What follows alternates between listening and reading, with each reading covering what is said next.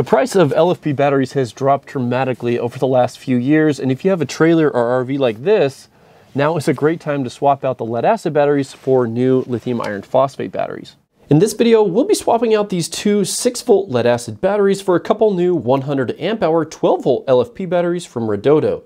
These are their newest 100 amp hour batteries with the built-in low temperature charging protection. While testing both of these new batteries before the install, I was able to pull full rated capacity from each battery.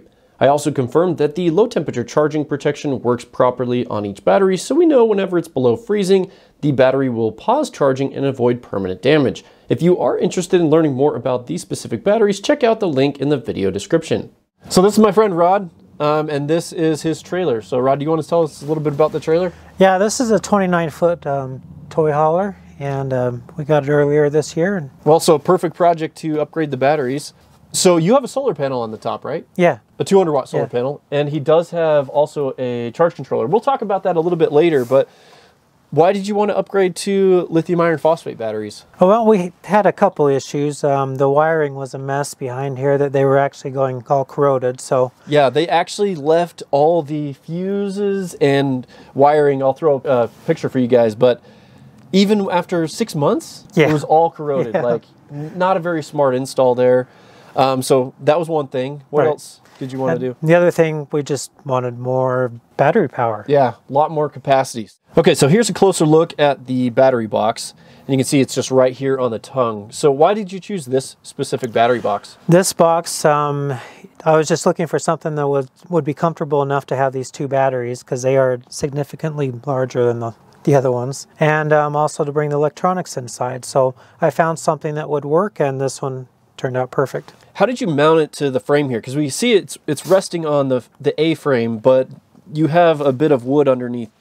Yes, I created a base in where the original battery box actually sat inside. And I've got some through threads going all the way through to the bottom of the box and just mounted it that way. And one thing that I thought was really cool is he added this insulation. So tell us a little bit about that. It's just R2 insulation. It's the 1/2-inch stuff that you can get at any Home Depot or Lowe's or wherever. Yeah, and I just cut out the pieces to make them fit right, and including the lid. And I just thought I'd keep the batteries out of the extreme weather, you know, give them a little bit of insulation. And because this is a black box, just, you know, the sun is going to get it pretty warm, so it'll help with that too. So let's go ahead and just talk about the actual mounting of the electronics. So on the bottom here, there's a piece of wood that has these straps that hold the batteries down. Really cool design that he came up with. So these batteries are very secure. Now, I really like what you've done on the back of the box here. It looks like you have this painted 1/2-inch OSB with the electronics mounted to it. So tell us a little bit what's going on here. Okay, so I have a 40 amp fuse right here, and it's for the solar. And then we have a 60 amp, which is for the trailer and the rest of the lights and the fridge and stuff. These are now inside the box, out of the weather. Before, like we were talking about earlier, these were, you know, brand new trailer, and these were already corroded because they were exposed to the, you know, the weather and conditions. So really cool that this box is big enough to include the electronics and the batteries. So previously he had two 6-volt batteries wired together in series to make a 12-volt system. And so when you get these 12-volt batteries and you fit two of them in here, you can actually double your capacity. So you have two 100 amp hour batteries wired together in parallel. We just have these jumpers going between the negatives and the positives. So we actually get a 12-volt 200 amp hour setup. And this will allow for 200 amps continuous, or around 2,560 watts. So a lot of power available through these two batteries. One of the most common questions I think about these batteries is, you know, are they compatible with existing charging equipment in the trailer? So Rod, you have a solar charge controller. Yes. And you have the ability to change the battery settings on that, right? Correct. So how do you change that? It was really simple. There's an app for it, so I just went in the app and I was able to choose LiPo batteries instead of the other 4 options I had.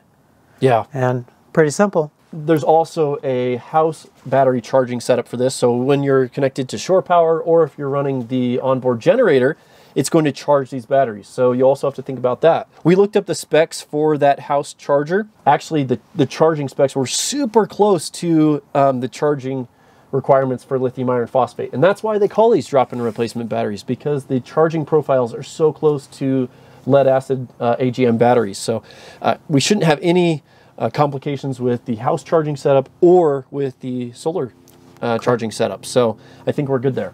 Now, one of the biggest draws from these batteries is going to be starting the onboard generator, and that's this cable right here. So I have my clamp meter on here. I want to see how many amps it pulls. So Rod, go ahead and start it up. Let's see what happens.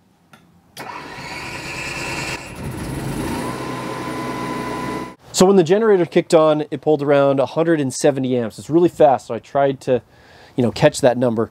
But because these are wired together in parallel, they're good for 200 amps continuously, and the generator is the biggest load that's going to be pulling from these batteries. The rest of the devices inside, like the fridge, the DC fan, the LED lights, is going to get a really, really long runtime with the upgraded capacity of these batteries. Now, for a helpful tip, if you are going to be crimping new battery lugs, I'd recommend using one of these hydraulic crimpers. It makes it so much easier.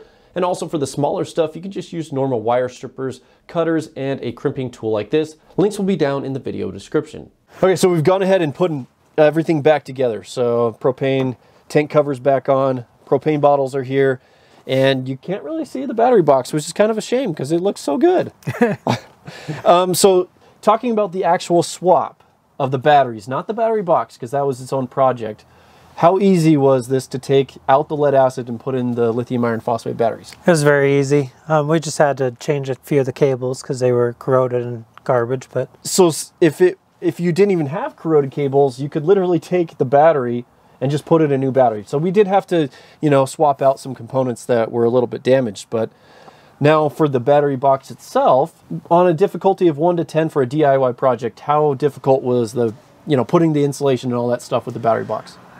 It was just time consuming. It wasn't really difficult. I would say, maybe 3 or 4, but it wasn't bad. Cool. Most of it was just, my doing. I wanted the batteries to be insulated a little bit, and so put in the insulation. That took some time, but turned out cool. Too bad I don't have a trailer to do something like this with, so I really appreciate, Rod, you letting me kind of help you with this project, especially allowing yourself to be on camera. I know it's a little nerve-wracking to be on camera. If you guys have any questions about swapping lead acid batteries over to lithium iron phosphate, just throw a comment down below.